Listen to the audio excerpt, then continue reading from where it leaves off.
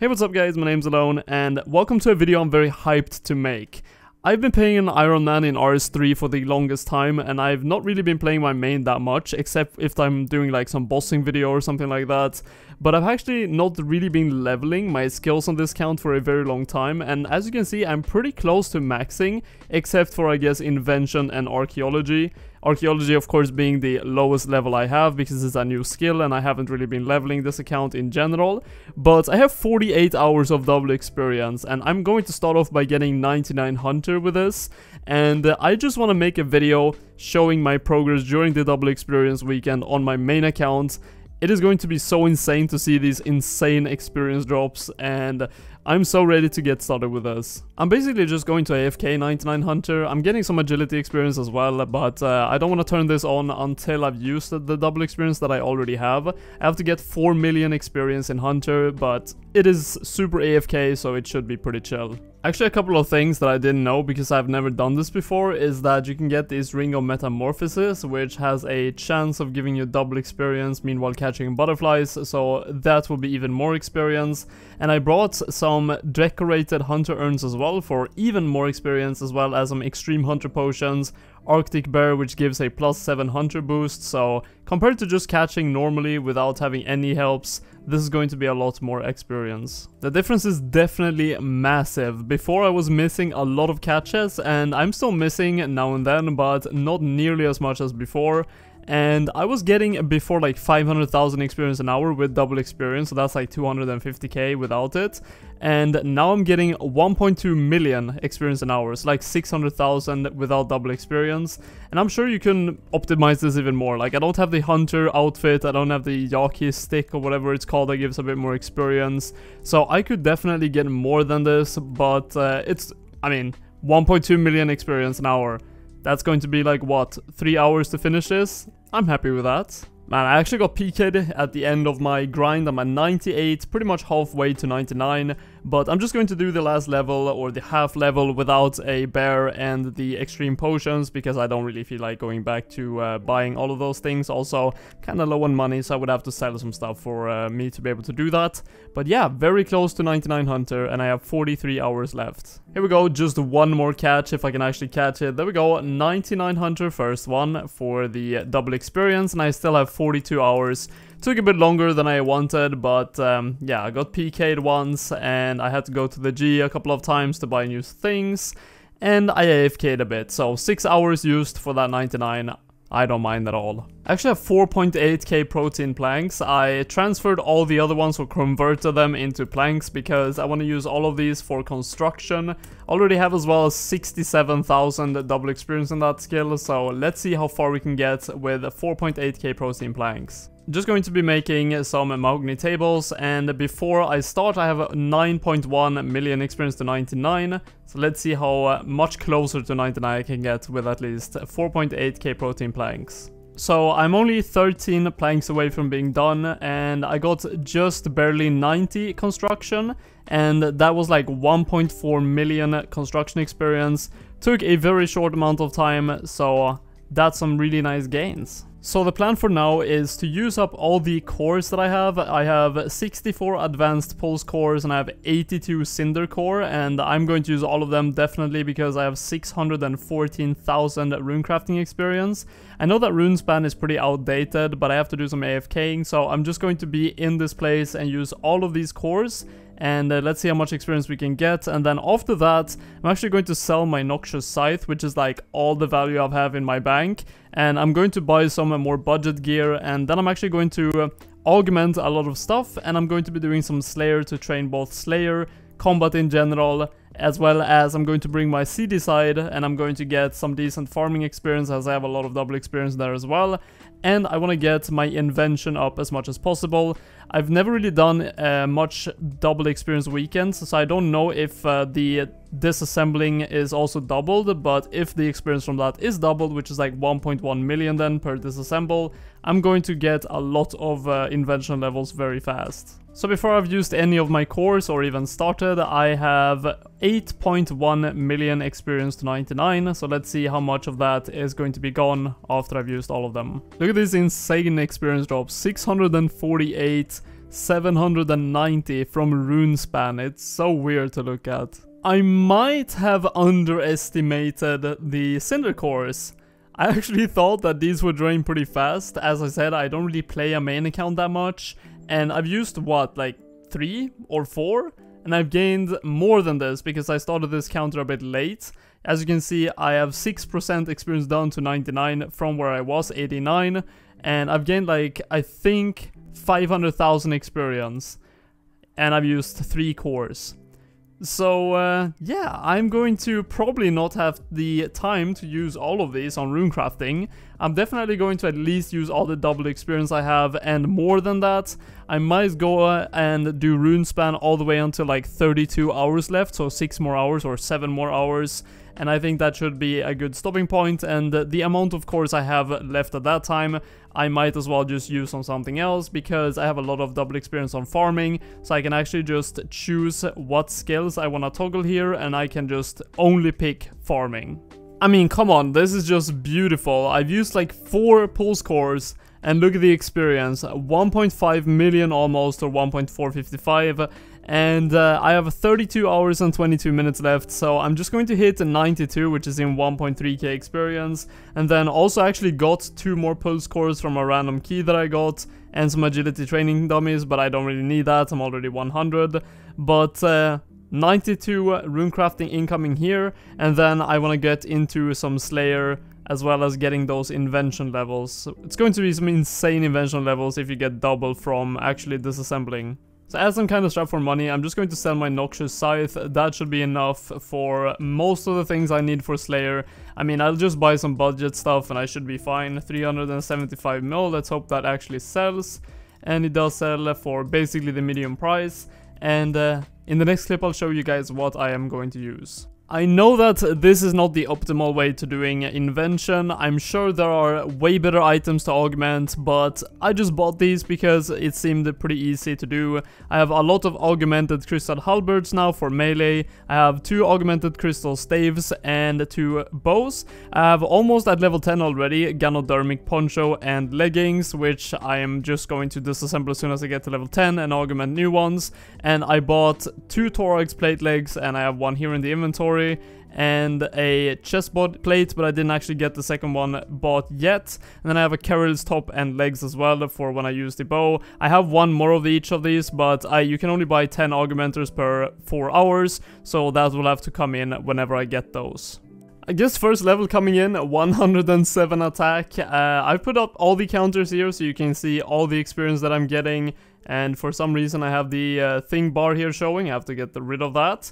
But yeah, 29,000 attack experience, and I'm going to be using the Cinder cores on Slayer because I have quite a lot of double experience in that. And then for farming, and that's probably going to be it, because I don't care too much about the combat experience, and as you see I don't really have that much double experience in them as well. So I think just Slayer and farming for whenever I do get some CD side tasks. So let's see now, I have augmented level 10 legs and top, so let's just disassemble them and see. 499,000 experience, but it is double now. Let's see if it is going to be double, and it is not. I don't think that was doubled, so 499,000. But yeah, that's kind of what I thought, because I assumed that when you actually do this on items, it is not going to double it because it's like an interface first and all that. So wait, 7 million to, yeah, 7.5. I thought I had 6 million before, but yeah, 7.5 million. But it is still very nice, of course, to get the Slayer experience and some farming experience with the CD side if I get some good tasks. So I'm still going to keep training my invention and just train combat stats overall. So with this information now, I did some more Slayer and I was feeling like it wasn't really worth it. I really want to get more skills closer to 99 rather than just padding my 111 Slayer up as much as possible. So what I decided to do is actually stop with that, and I'm going to be augmenting this Abyssal Wand later on as well, when I actually can get more augmenters, because I'm on the buy limit, which is unfortunate. But what I'm actually going to be doing now is I'm going to grind the farming experience like crazy.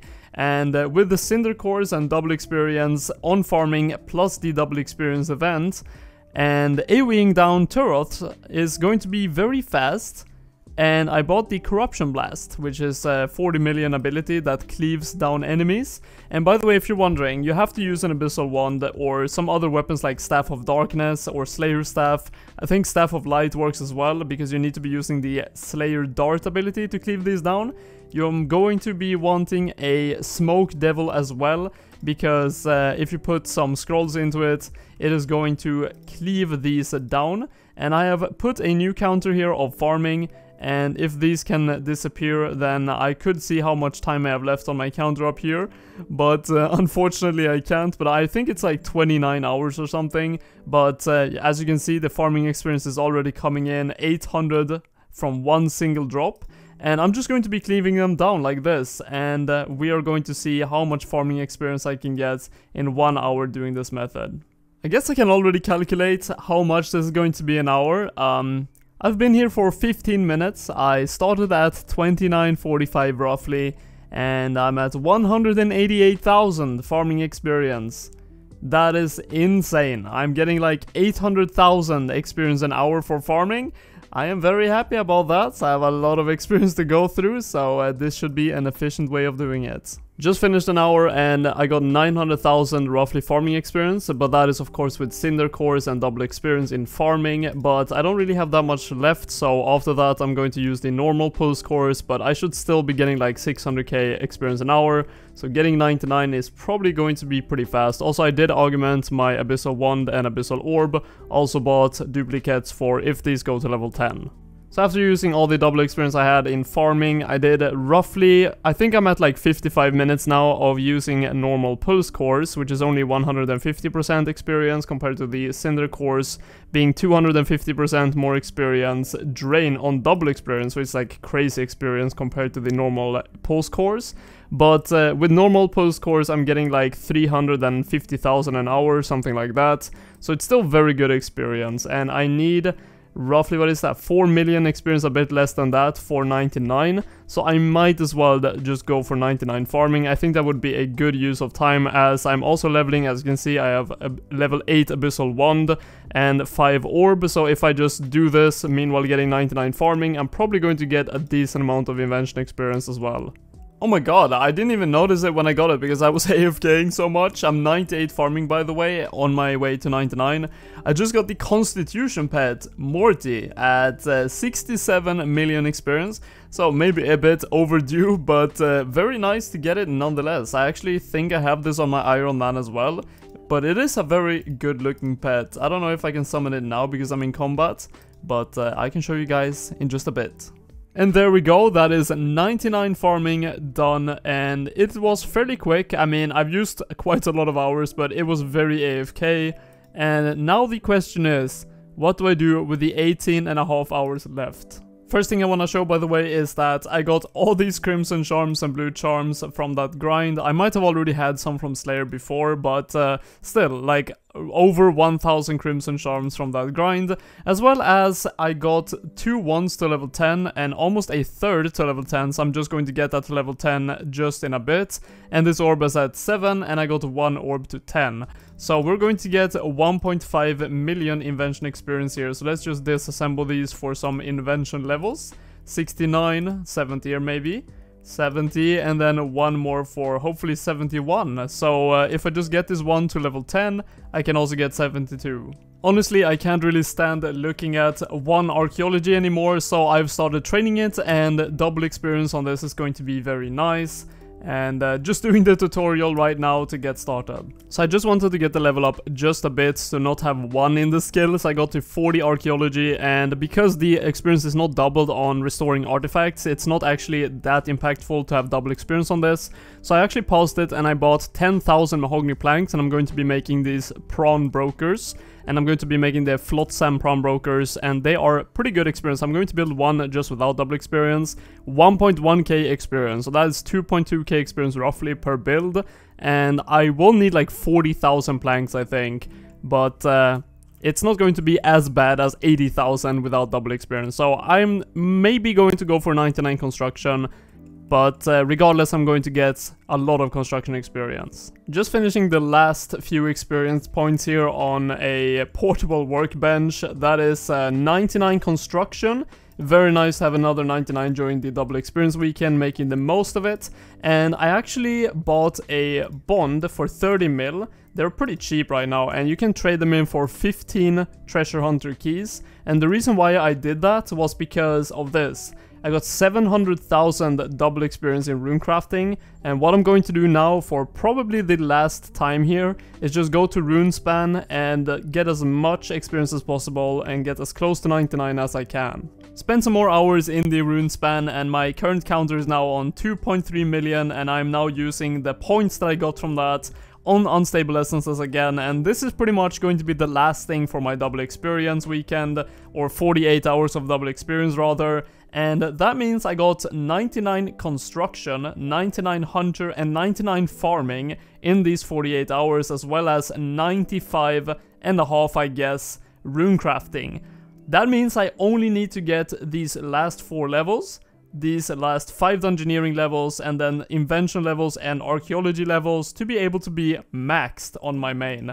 And I am really happy about that. I mean, I did intend to do more invention, but because the invention was not a doubled experience, it felt really useless to actually do that. And I spent some more money instead on buying 2 bonds, so I spent 60 mil on that pretty much for some double experience. Overall, like 1.3 million runecrafting experience that I got doubled, which of course got sped up a lot by Cinder cores, and it was pretty insane how fast the experience rates were for runecrafting in a RuneSpan, which was very AFK. So probably the next double experience weekend I might be maxing, which is kind of insane to think.